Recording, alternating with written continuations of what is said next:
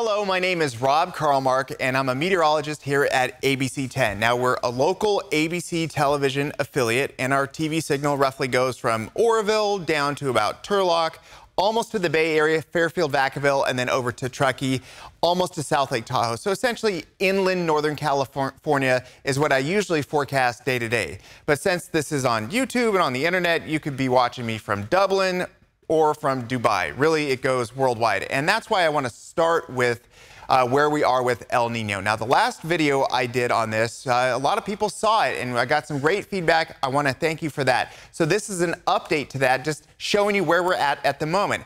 Just for a quick refresher, El Nino is when the mid-Pacific, right around here, becomes warmer than normal. So you get a lot of warm air warm water that starts off in South America, then it moves to the middle of the Pacific. And this region is really important because what happens is that then the global weather systems start to tap into the warmer surface, which creates warmer air on top and more humidity, and starts to tap into it and creates different anomalies or differences compared to normal all across the planet. So this is a global weather phenomenon. It's been well charted, it's been well observed for many, many decades, and we pretty much know where we typically go with this. Now, it's not every year, it's not 100% guaranteed, but there are many connections that routinely keep happening again and again. So that's why we talk about it, because it can be helpful months down the road. Off the coast of California right now, the water is actually really cold. Remember, we're just wrapping up a very long, cold winter, number one. Number two, a lot of wind right off the coast because it blows north to south, creates upwelling, which is bringing up colder water underneath to the top. So it's very cold. And then also there's some element of a lot of runoff that's working its way out to the coast. This is snow that's melted going out to sea. So there's some element of that. It's very localized, but there's some of that going on. So we're not really making connections, but in South America, we are. And this is very important. That's the surface level. We are very confident going forward that this is going to keep pace, and if anything, it's going to increase in intensity because we know what's going on underneath the surface. So all these little X's here are actually buoys with temperature at depth. So you can see what's going on beneath the Pacific, and this goes all the way to Australia. This side of it is on the South America side, and then what we're looking at is, again, anomalies. Temperatures warmer than normal are indicated here with the orange all the way down to the yellow. So you can see there's big pockets of subsurface water that's much warmer than normal. And then once it starts to surface, then it really starts to interact with the air above and change the patterns. And then it blows with the trade winds out to the middle. So we know a lot more is coming. These waves of warmer water than normal are called Kelvin waves. And there's been many of them. And that's the reason why we are in this spot. 0.5 degrees Celsius above a baseline is called El Nino. It's La Niña when it's in the opposite direction. We've been living down here for 3 years, and now we're starting to move above. By the way, this is just Americans' version of this, and it's mostly accepted worldwide. Australia is a little bit higher, 0.08.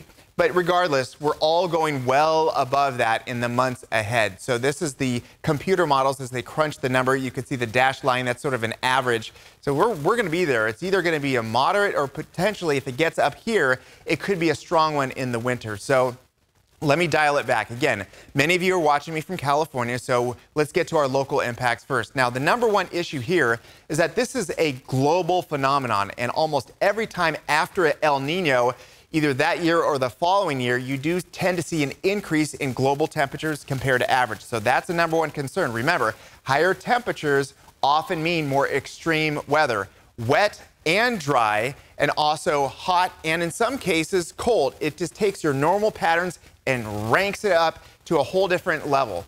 So getting back to California, the odds favor wetter than normal conditions in Southern California. Year after year that we talk about El Nino, and then you have your observations, what actually happened, it tends to look like this.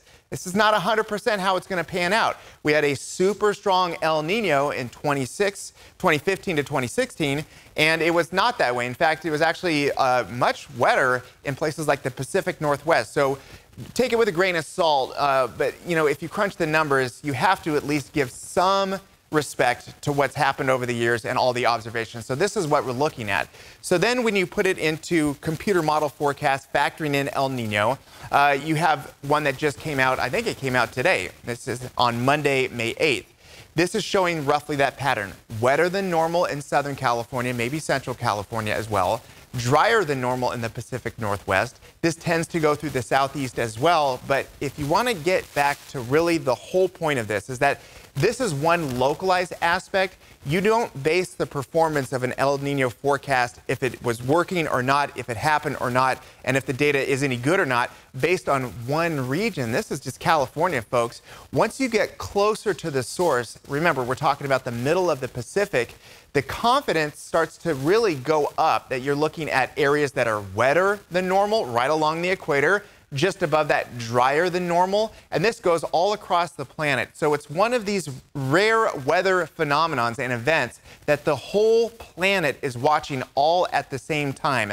The odds go up that you're likely going to be able to predict this the closer you get to where the action is, and also the deeper you go in time, as well as the closer you get to the actual event when things start to really connect with the atmosphere and start to make all those changes. So again, this is going to be early winter, roughly what we're expecting to happen months down the road. All right, a lot of El Nino. Let's get back to the local forecast. As of right now, again, Monday morning, we've got some light precip pushing through. Not a big deal, but we're wrapping things up. What's going to happen is that we're going to see this one last little pulse push on through with rain and snow, and once it's out of here, it's all about warming up. So again, we could see some clouds, some sprinkles, some flurries up high, more than that in far northern California, and then that should be it.